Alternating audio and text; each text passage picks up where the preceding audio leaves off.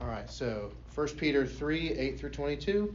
Finally, all of you have unity of mind, sympathy, brotherly love, a tender heart, and a humble mind. Do not repay evil for evil or reviling for reviling, but on the contrary, bless, for to this you are called that you may obtain a blessing. For whoever desires to love life and see good days, let him keep his tongue from evil and his lips from speaking deceit. Let him turn away from evil and do good. Let him seek peace and pursue it. For the eyes of the Lord are on the righteous, and his ears are open to their prayer. But the face of the Lord is against those who do evil. Now who is there to harm you if you are zealous for what is good? But even if you should suffer for righteousness' sake, you will be blessed. Have no fear of them, nor be troubled. But in your hearts honor Christ the Lord as holy, always being prepared to make a defense to anyone who asks you for a reason for the hope that is in you. Yet do it with gentleness and respect, having a good conscience, so that, when you are slandered, those who revile your good behavior in Christ may be put to shame.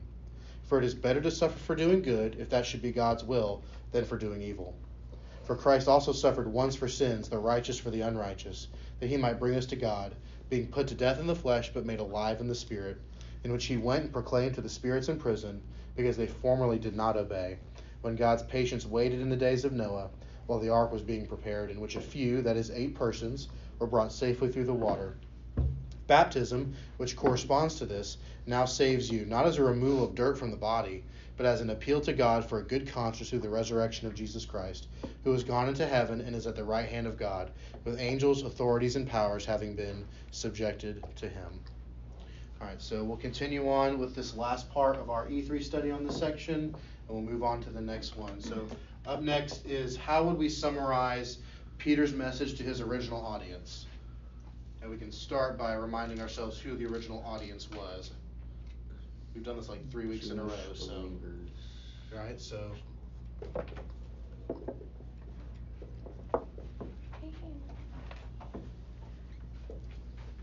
Hey. Hey, good morning. Hello. All right, so we got the Jewish believers, and they were in exile, right? Mm-hmm. Yes. This is after the Diaspora, right? Yes. Okay. Yeah, so this would have been written after Rome crushed them out. Jerusalem and scattered everybody and all that. Yeah. Yep. Yep. All right, and then any other details about who the original audience was before we get into what he was communicating to them? Well, I mean, they were being persecuted. Yep. Because persecution was starting to break out, especially. Do we have like an exact date for this book? I don't think we do. I want to. Was it the 60s? 60s or 70s, because then Nero would have been in power, and then they were definitely being persecuted. Yeah, let me scroll up real fast and see if I can. We're looking, yeah, mid 60s AD. Okay. Yep. So Nero would be, yeah, on a local level, they were experiencing persecution. Yes. So so they would have started. The persecution was started already. All right. Anything else? Otherwise, we'll get right. What's the summary? Persevere. Persevere.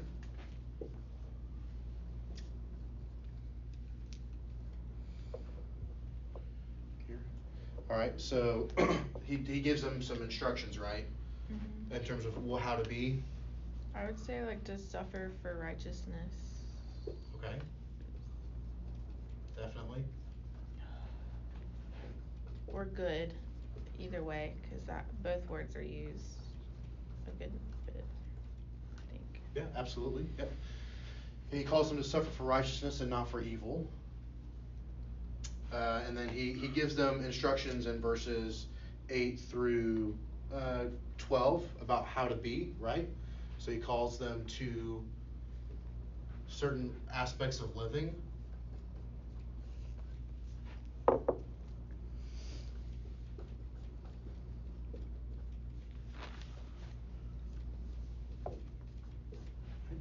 Any other aspects we could summarize?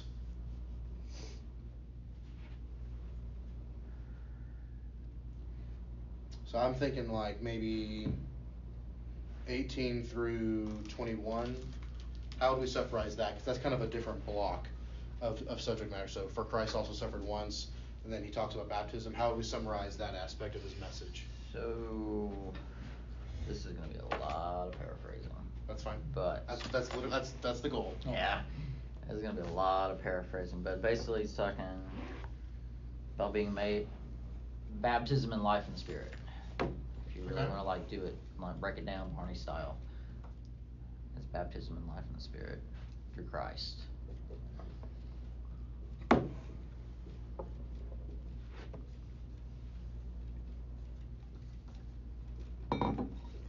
Now, someone jog my memory. Have we discussed the phrasing or the way that he writes this in verse 21 where it says baptism, which corresponds to this now saves you? Have we talked about that? I kind of We I haven't- think we I didn't- think we we didn't do were a talking deep about dive. that last week. Alright. We I think we were touched it. talking about that at the end of last week and saying how it's like the correlation to. Yes, so let's Exactly. kind of hit that for a minute. We don't need to spend 30 minutes on this, but, and you can always read more on your own time in a commentary perhaps, but, you know, to our ears, that sounds a little strange, right? Baptism, which corresponds now saves you, because like when we had baptism, was it last week? We had baptism Yeah, last week. We didn't say or affirm that the person being dunked just got saved. The pastors who are doing the baptism are already affirming before that they've come to repentance and faith in Christ, that they're saved. So how do we handle this? Before I say my piece, any thoughts? How do we handle this phrasing? Because the challenge obviously is that we don't believe that you're saved by works or Right. anything you do. So how do we deal with this? I actually kinda wanna hear yours first before I say what I'm gonna say. No, that's not how this works. That's This is me spitballing with no real thought into it. The baptism saving us could be a sort of just like a metaphor, like playing off the symbolism of baptism on, like just like communion on its own, like it's bread and wine, it doesn't do anything for you. It's like your mindset behind it on, like the goal of baptism is like the water's not doing anything, it's just water. But it's like if you're in that right place, then like what's going on inside of you during that baptism can save you, and that's the Repentance. yeah. Yeah, and so the key aspect of that is the back half of 21 where it says, now saves you, not as a removal of dirt from the body. So like literally what the water is doing is not relevant here. No, please You go wanna ahead. Please, no, go ahead. Okay. It's not that it saves you, it is that it's a spiritual affirmation of the faith that you already hold. Yeah. Like Cause it's considered, it's an ordinance, it's what is considered a holy ordinance. And it's considered an affirmation of the faith, and it's, if somebody doesn't want to get baptized, it's kind of like, cause there is a correlation between belief and baptism in the Bible. Yeah, belief It's should not- lead to baptism. it's- right. Belief should lead to baptism because it's public proclamation of your faith. But it's not that it saves you, but it's a correlation of like that confirmation aspect of you becoming a Christian. Yes. I was gonna say, like, just a quick summary of all that, it's like, it seems like he's using like the language of an outward action to refer to, what's going on internally.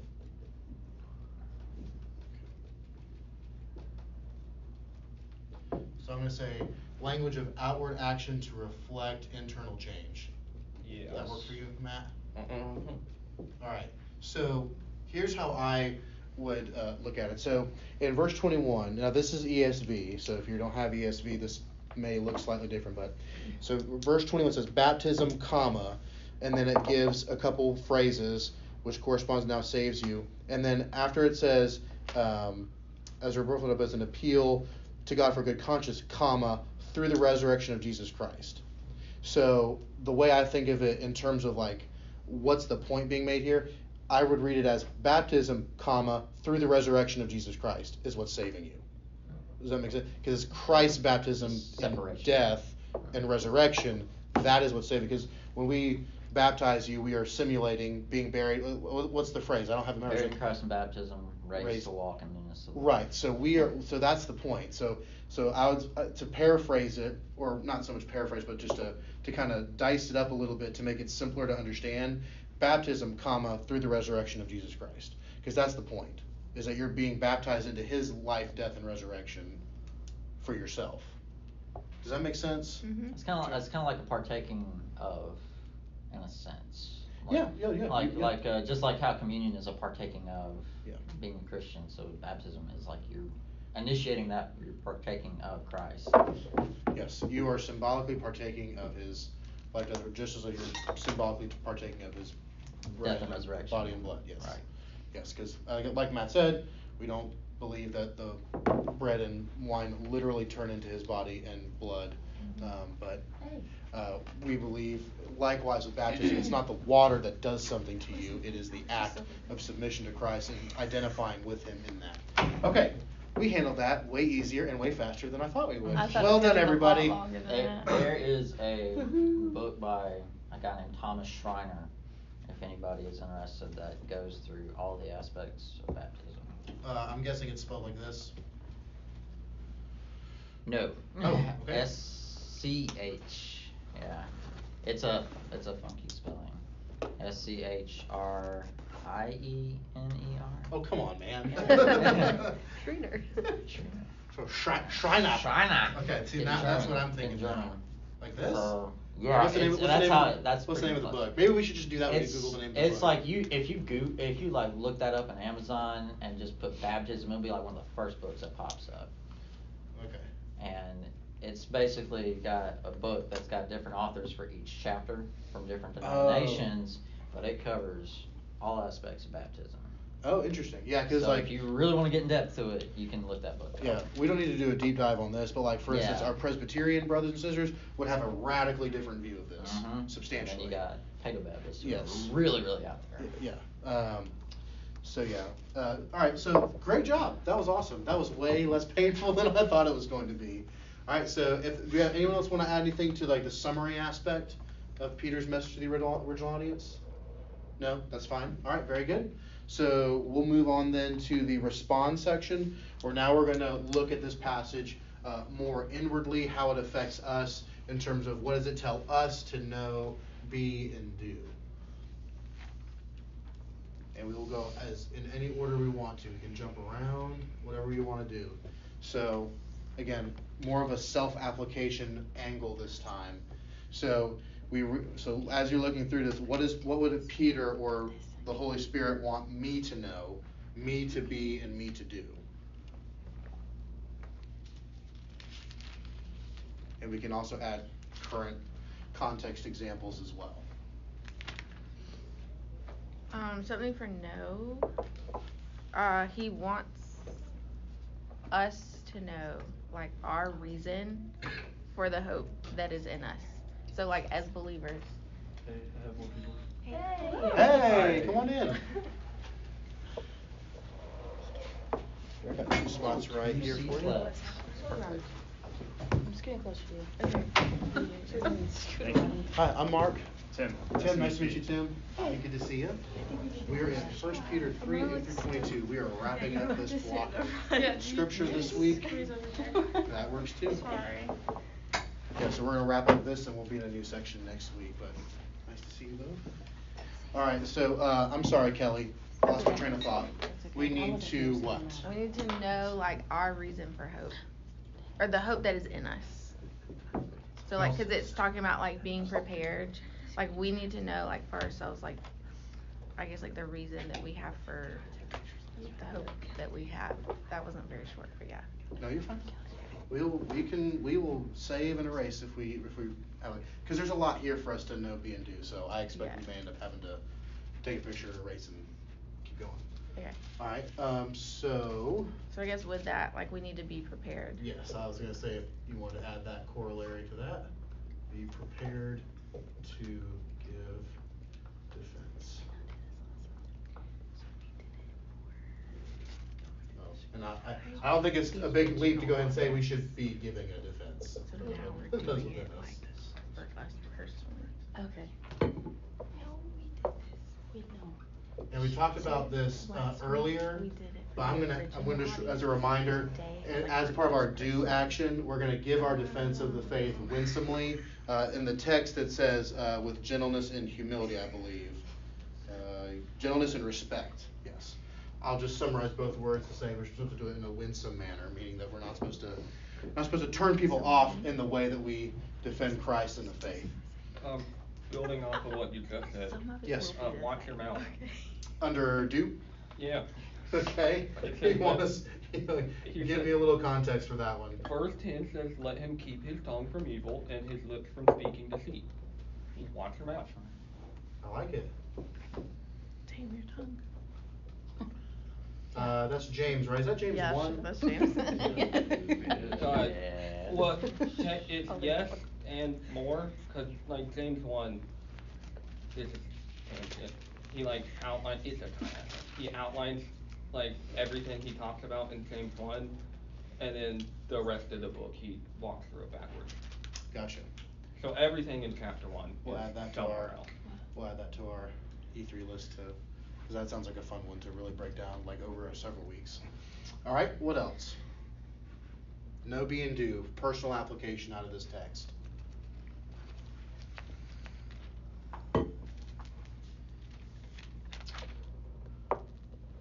So if you're feeling stumped, you can look over here to see what as much of the original audience is and see, okay, what does this look like for us or me individually? But for B, you have to be baptized through Christ. All right, yep.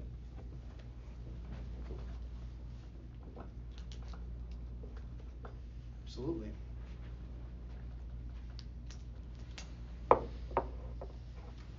What are some things we should know?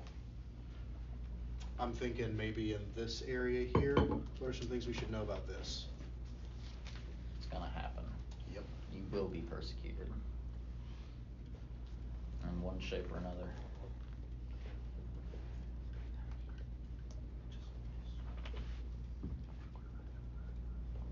So, question or statement.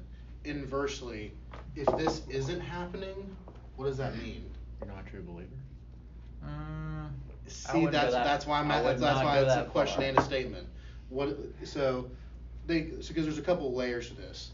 If this isn't happening to us, I think there's a couple things. One, in years past, it would just mean, well, it's because the nation that you inhabit doesn't particularly hate you yet, which is, that's not a sin, is to live in a place where you're not hated. That's not a sin. But at the same time, what you were kind of getting at, I feel like, is if you're living in a nation that is hostile to the beliefs you have, and you're not to some degree feeling this, then something might be off, maybe.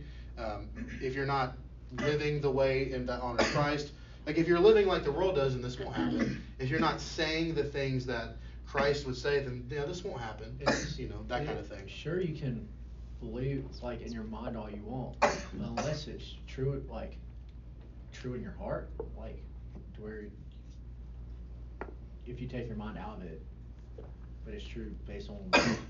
So if your Christianity only lives in your head, nothing's actually going to happen? Yeah, because it's a false sense of reality.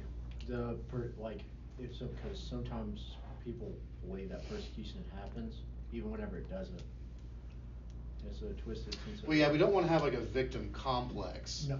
Like, woe is me. It's kind of like going to what James argues about how faith without works is dead in Mark. Okay. So, like I will show you, this is paraphrasing, I will show you my faith by my works. And so, I think what you're getting at is like there will be some outward showing of Absolutely. your faith.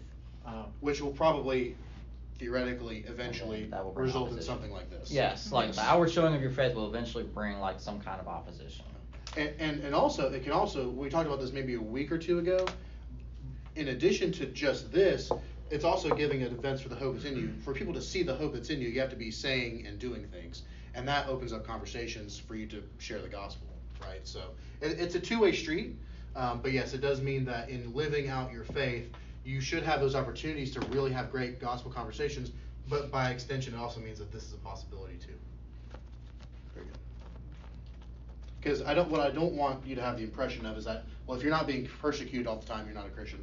No, that's not what I'm trying to say. I'm saying that at some level, eventually, there should be some level of discomfort, or that should happen if you're sharing your faith regularly. All right. What else? No, be, and do for us. Also on persecution, there's also a level on like persecution comes in different ways. Yes. Kind of like Christ, like, sure the Romans didn't care for him, but a lot of his persecution came from the church. Mm-hmm. From the Pharisees and stuff. Yeah. Yep. Even if you suffer for righteousness, you're still blessed. Like, you will be blessed. All right. Where would To you like know, I think, to know that. All right. So you will be blessed for suffering for righteousness. Yeah.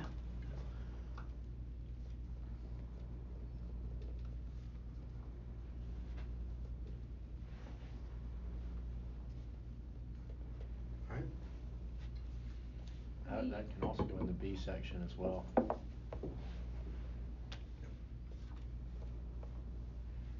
right. We know in verse 12 that God is with the righteous and he's against those who are unrighteous.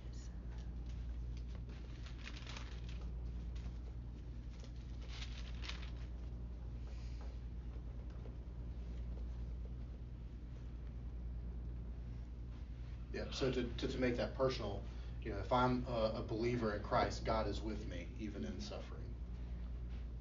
Absolutely. What else? I'm thinking for B, we have a nice list of things at the beginning of our passage. Like in verse 8. Mm-hmm. What are some of those? Sympathetic. I don't know if that's So I say sympathetic, unified. What else? loving. Yep. Humble.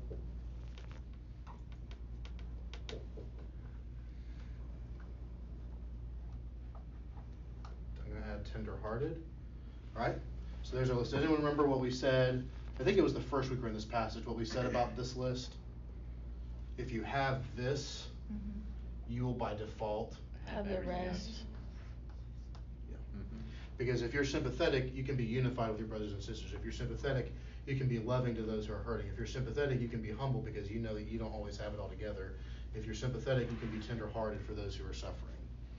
So, true Christian sympathy will result in all of these by default. And I think we talked briefly about the difference between sympathetic and being empathetic. Empathetic, in the current sense of the term, is not helpful as a Christian, but true Christian sympathy absolutely is. Because empathy, you wholly identify with the other person who's hurting, which can make it difficult to make truth claims because sometimes people are hurting because of their own decisions, which means that if you wholly identify with them, you can't point them outside of themselves to something true like the gospel. But if you're sympathetic, you kind of keep one foot in with them, extending a hand, other foot out, being able to give them truth and love in a gentle and loving way, of course, but you can still say, hey, you're looking for hope, I've got some hope. It's over here in Christ. All right, what else?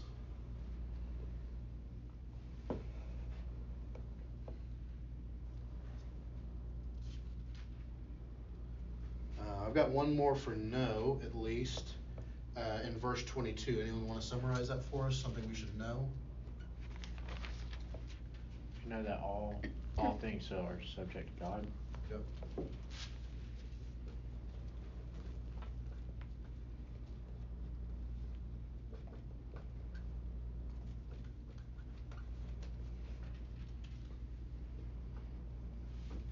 All right, all things subject to Christ.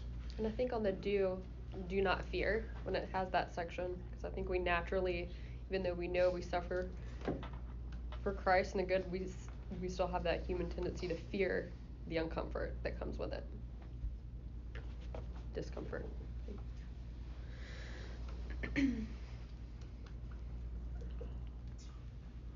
And this is where that famous verse, Philippians 4:13, comes in. You can do all things.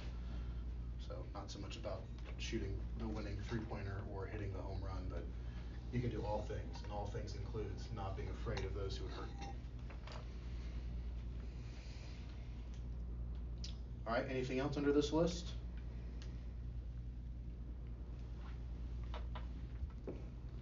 I'll add something under no. I wouldn't call it a stretch, but it's a bit of an inference. So going to verse 20 and 21, talking about Noah and baptism, I would say we can know that God always planned this redemption.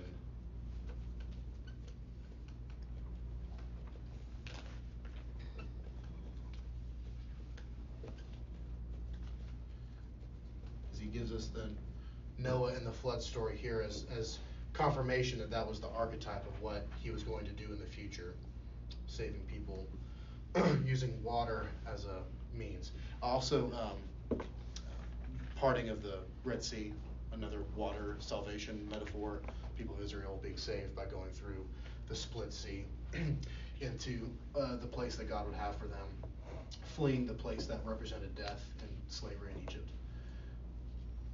All right, anything else?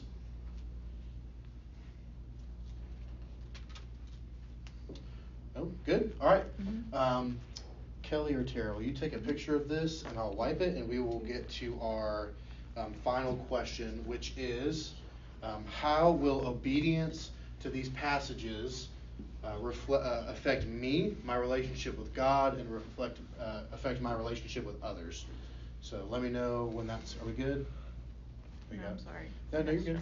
Yeah, just let me know when you're done. I'll erase it. So start thinking about that. How will obedience to this passage affect me, my relationship with God, and my relationship with others?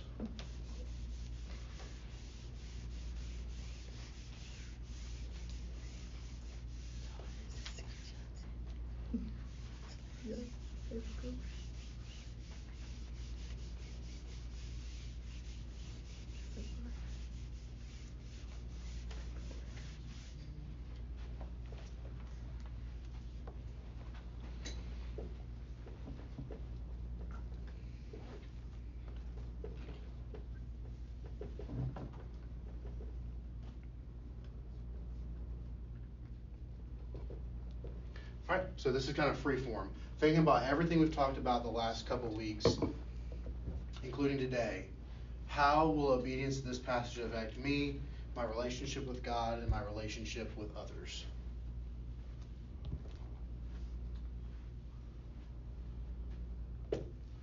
Not really a right or wrong answer here, so. Well, it should improve both sides of the relationship, like both with others and with God. If you can understand and apply those things to your life, hopefully. So let's talk about half of that first. So it should improve our relationship with others. How?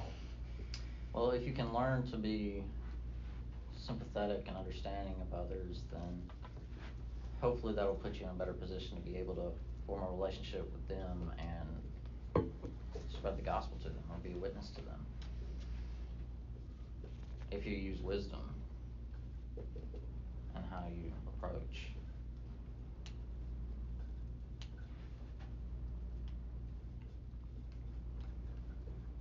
Okay. Any other aspects of how obedience to this passage would improve my relationship with other people? When it talks about the unity of mind with other Christians, we have the same aim.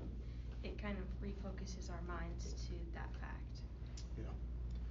So, one thing, so I don't know about you all, and at some point we really just need to take like a week and just like share testimonies, because I don't know if y'all know me or where I come from or how God got a hold of my life, and I don't know necessarily that about all of you. So 1 week we just need to sit down and do that. But for me, I grew up in a very different church than this one.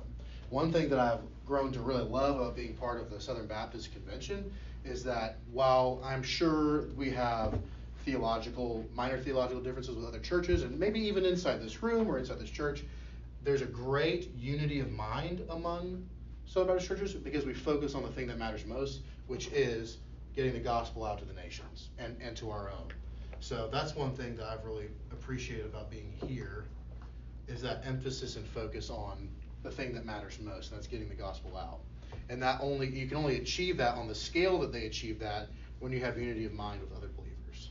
It's not to say that other denominations can't have that or we can't have that with them on certain issues, but just as a practical example for where we are in the church that we're in, that's something that I find really, really neat. that I didn't grow up with. All right. Anything else? That was a great point. Anything else with the relationship with others?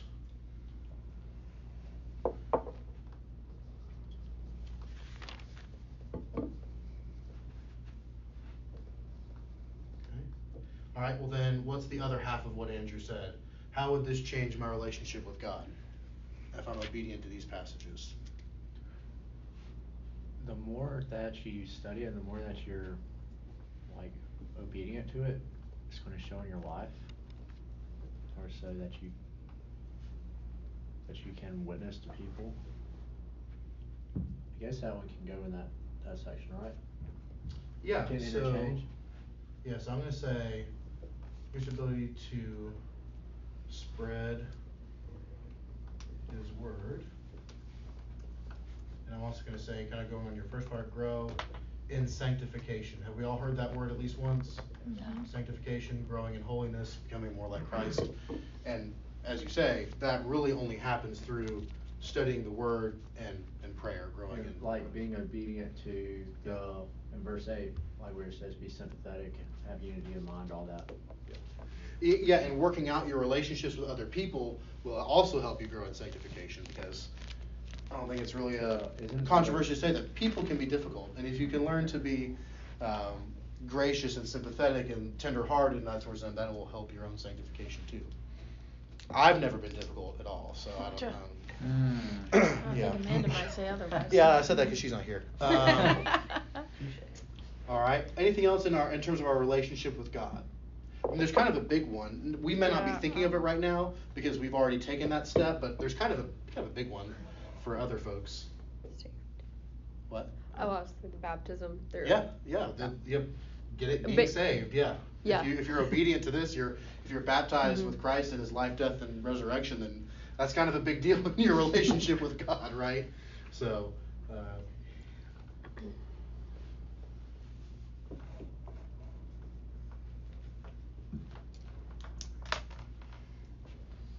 I think like definitely knowing like that Jesus has like all authority, like that definitely affects your relationship with Him. Obviously, kind of like Josh was saying this morning, like we shouldn't be trying to do things in our own power.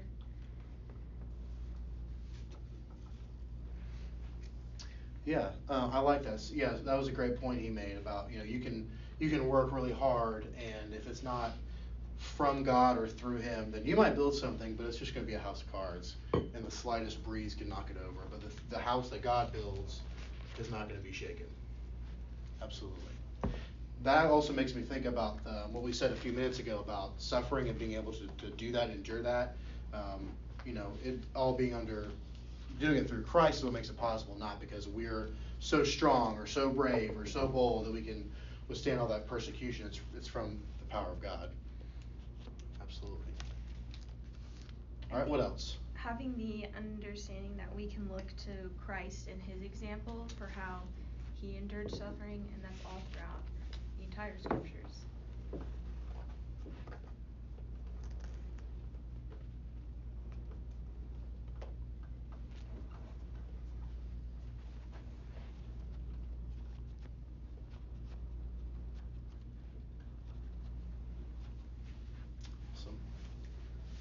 Also, when you referred back to Noah, how God had like the long plan of redemption, His plan of redemption for our lives as well.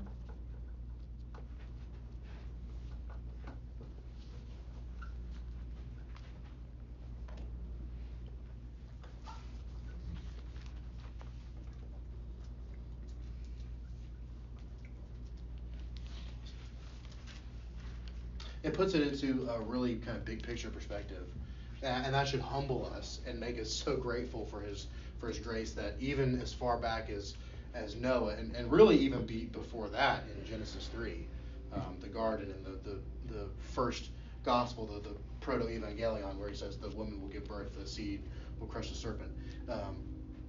Thinking about it in that aspect, just the massive scale and his plan should produce like humble and adoring love in us, that he thought of us even then. It's incredible to think This has been awesome so far. Anything else under relationship with others? You know what you said about sympathy and how like sympathy can lead to all the other characteristics? I feel like those characteristics each can like inhibit you from giving sympathy too. Like if you lack in a certain characteristic, I feel like that might like prevent you from being more sympathetic. Like it. So if you're not tenderhearted, you can't be sympathetic? I'm not saying you can be. I think it goes both ways. Like yes, being sympathetic leads to all those, but I feel like if you struggle in one of those, it can maybe prevent you from being more sympathetic.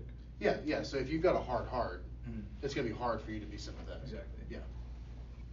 And that can manifest itself by not being tender with other people. This kind of goes with like the witnessing to others, but like, cause it talks about like being gentle and respectful.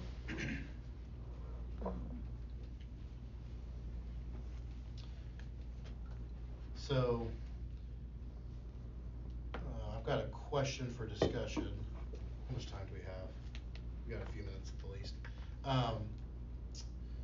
So we have clear instruction in this passage that when we're dealing with others, we're to be gentle and respectful, particularly in the area when we're sharing the gospel with them.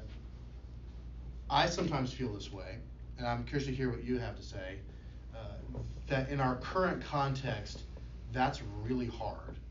And I feel like that's hard because the attacks from the other side are pretty heavy on the malice, I guess. And so what I guess I'm getting at, sometimes I feel like to get the idea across is you've got to have a certain edge to what you're presenting. Am I making sense? Like if you have to be gentle and respectful, but you also can't be pudding. Does that make sense? Where you're just taking whatever false accusations or worldview assumptions from other people. You can't just hear that and be like, oh, okay. So you have to respond with gentleness and respect, but you also have to stand firm and not, break under whatever it is they're throwing at you, or accept without reservation assumptions that people with other worldviews would make. So I don't know. Don't be pudding. Be Jello. Retaining your shape but flexible, I guess. I don't know. That was I awesome. meant like the dessert. I thought you meant like P-U-T-T. That's what I thought too. I didn't know. I was like, I no, don't know. pudding. Did I Really? pronounce that wrong? Pudding. The Yeah, two- I thought he was saying No, yeah, I just- P-U-T-T, and I was like, No, don't be That's like weird. pudding with Pudding. dessert. I don't know that. Be like Jello. Firm enough to hold your shape, but flexible enough to handle whatever gets thrown at you, I guess, is what That's I'm great. trying to say. I think that also does get like circumstantial on like who these others are. Mhm. Kind of like there's some people that, like your demeanor will have a great effect on like their ability to listen to your reason. But there's some people who just, they've already made up their mind. You can't change it no matter what your demeanor is. Yeah. Yeah, so someone might hear your presentation of the gospel better than might hear mine, for instance. Yeah, and it's like some people like they just don't care at all. So like I think in those kind of scenarios, it's like it's okay to like focus on like that gentleness and respect and not trying to force your answer if they don't want to hear it. Kind of you can't evangelize right by force. Yeah. Well, at least not successfully, or at least not that will be genuine. There's plenty of historical examples where both the Christian church has tried that and where other religions have tried that, and in neither case does evangelism by sword work very well long term. It's kind of like though you have to do like you can be respectful, but you have to do you have to come across strong in what you believe. It's like you have to be confident in what you believe, because if you're not strong in what you believe in your faith, then some people are going to see that and be like, well, he doesn't really believe this.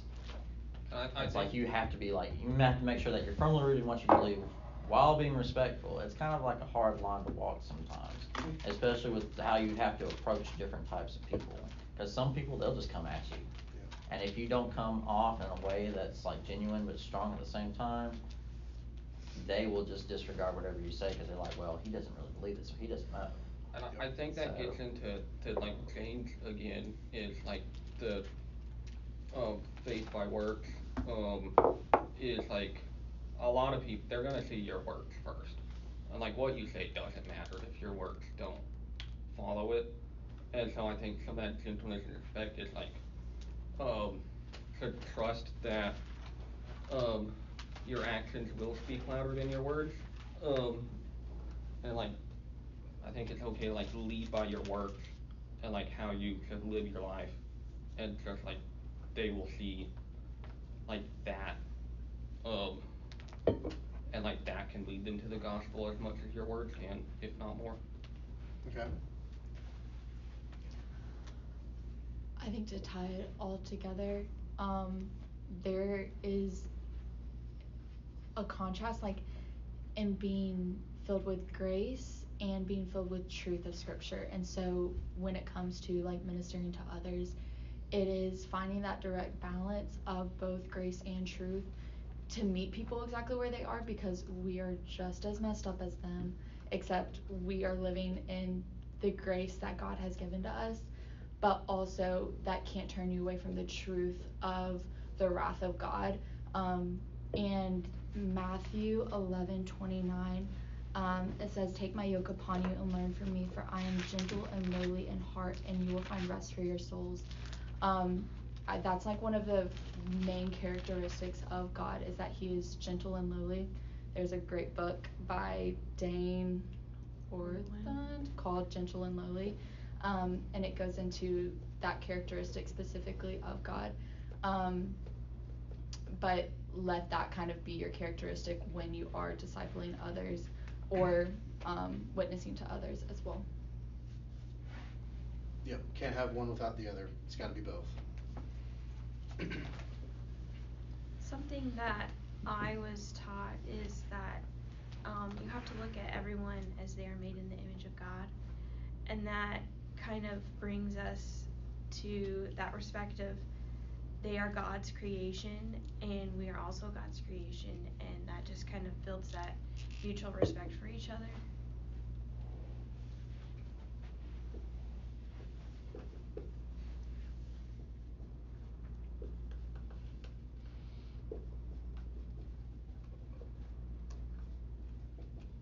Yep. Yeah, and that recognition that everyone's made in the image of God, also, like you said, helps us do this, because there's no one more superior than us, and there's no one that we're more superior than. Absolutely. And I would submit that the truth of this being lost is partly why institutions like slavery existed as long as they did in predominantly Christian nations. Because if you actually believe this, you will hate slavery. Mm-hmm. If you believe this, you will hate abortion. If you believe this, you will hate the mistreatment of any people group at any time in any place. So if you don't understand this and value it, then sure, you can abuse people because they're not really this. Well, then I can do whatever I want to them. But I think the recovery of this really is something that helped foster the demise of certain institutions in history. And I believe it's Christian thought that led to that. And sadly, it took far longer than it should have for that to happen, but that's history. And I think that's where you see like the cultural issues of identity being so lost and misconstrued, because we forget that we're made in the image of God. And so it's like we're trying to find like our purpose and our being and like who the world like says we should be or says that we are, because we're missing out on who God has already said that we are and has called us to be. That's so good, because if you either don't understand or refuse to recognize this truth, then you're going to be searching for you to essentially create yourself in whatever image you conjure up, which can lead you down all kinds of tragic paths, in lots of different ways. So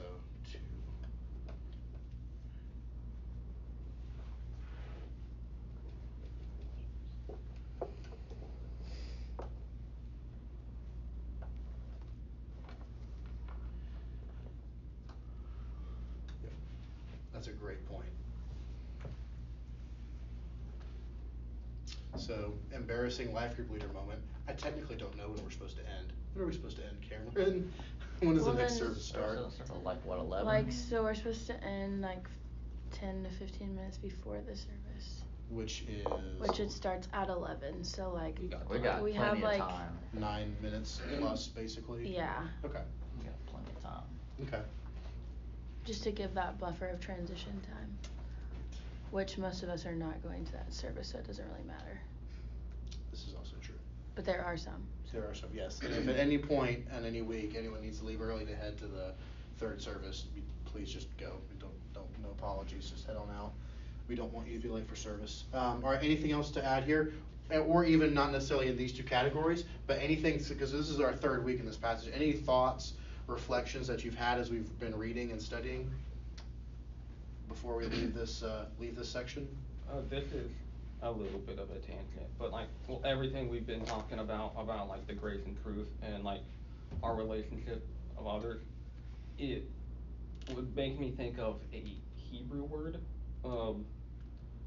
It's chesed, and it's, do you know that word? Loving kindness. It's typically translated as loving kindness or steadfast love. Yep. But it's like a really hard word to translate. It's like it's like a super like divine unconditional love, and like an underlying thing about it is like loving people who you know will never love you back, and so it's like a truly like you're never gonna get anything out of that kind of love, like you get nothing in return, so it's like the truthful, like honest, loving other people, despite like who they are, what they are, kind of like that's like most of the time when it's in the Bible, it's about like God's chesed, and it's like God loves us, but then like every single person who has ever lived and will ever live,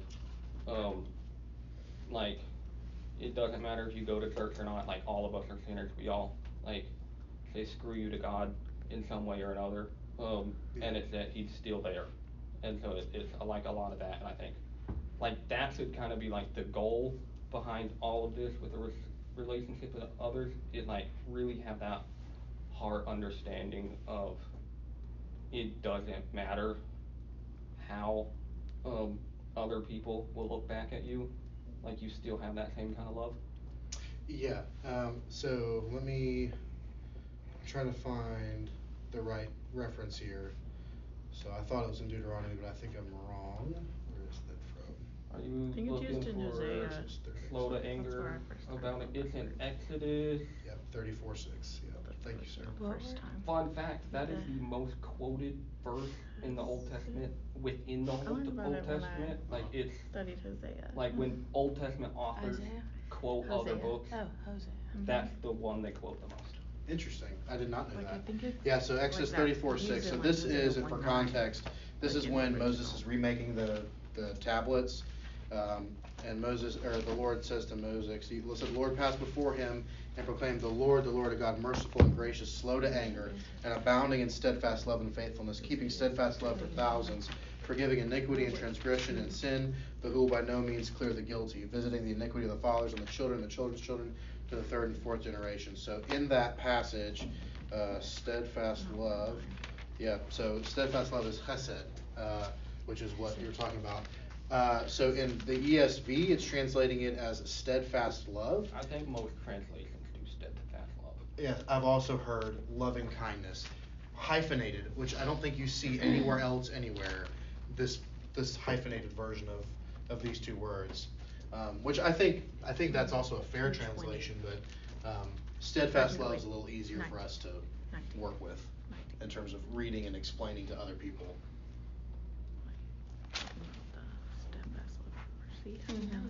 Yeah, does anyone else have a different translation on them? What does NKJV say, Andrew?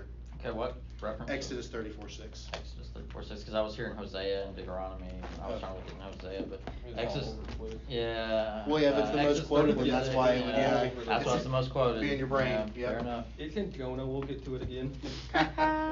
And By the way, while Andrew pulls that up, I got it. Jeremy told me the other day, we will be the test for an addition to E3 that's specific for Old Testament narrative. So I've got papers that I'll give out when we get there. It'll be kind of, we'll kind of be testing out in addition to, so you have the E3 like binder rings with the different ways you do it. Well, this is just a piece of paper, but it'll be something they would consider adding to that ring specifically for Old Testament stuff. Help out with narrative. Okay, Andrew, what does it say? 34:6. Yes, sir. And the Lord passed before him and proclaimed, the Lord God, merciful and gracious, long-suffering and abounding in goodness and truth. Interesting. That's different even than. All right. Good word study. All right. Any other comments? Not necessarily related to this, but just in this passage in general.